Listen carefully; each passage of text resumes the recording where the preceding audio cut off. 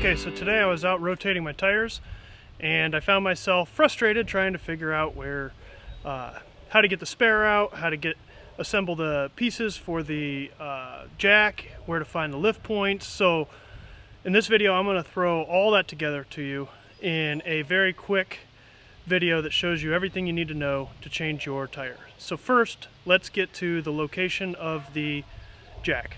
The jack is located behind the passenger side rear seat. It is right here. One thing to note, and it has it labeled on here, you have to slide it to the left to get it to come out.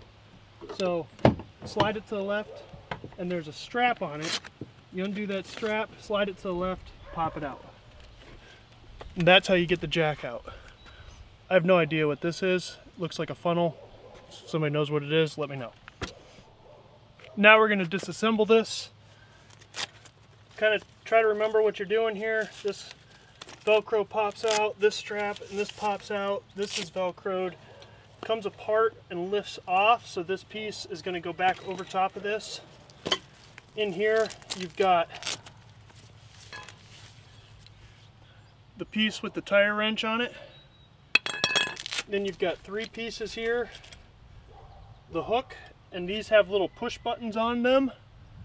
The push button goes in there. You assemble this, and you're going to get it all in there. You're going to take the hook off for now. And assemble it.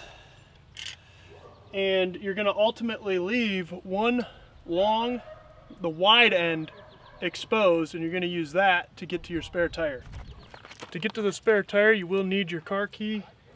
Pop this down, stick the key in, turn it, slides out, leaves a hole. You're going to stick the fat end in, and the key here, this is what frustrated me. I was trying to go straight in. Naturally, you want to go in at a slight angle. Go up over top of the tire, and it'll latch in very easily once you go in at that angle. That's key. You're going at an angle towards the middle of the truck. Once you have that, you're going to push the push pin in. You're going to slide that in. It'll lock into place with the tire iron, and you are going to turn it counterclockwise, and that'll drop your spare tire. Just keep turning it until you have enough slack to let it sit on the ground, and you can reach under and pull the puck out by having the slack go down and turn the puck vertically and pull it straight out of the center of the tire. So that's how you get access to your spare tire. From there, you just need to know where your lift points are. The lift points on the back are right in line with the axle on the tire, and so you're going to want to put the jack perpendicular to the axle, sliding in from the back. There will be a little slot on there, and you'll see it very, very easily. Loosen the nuts on the tire slightly before you jack it up off the ground. Make sure you engage your parking brake. Also, when jacking up the back end, you will need the full length of the rod because the jack is so far under. So that's why this thing is so long. And then on the front, the lift point is on the frame itself, just behind the tire, kind of like where it is on normally on cars, where it'll have that lift point there on the frame. It's just a little further under. It'll actually have an arrow pointing to that lift point.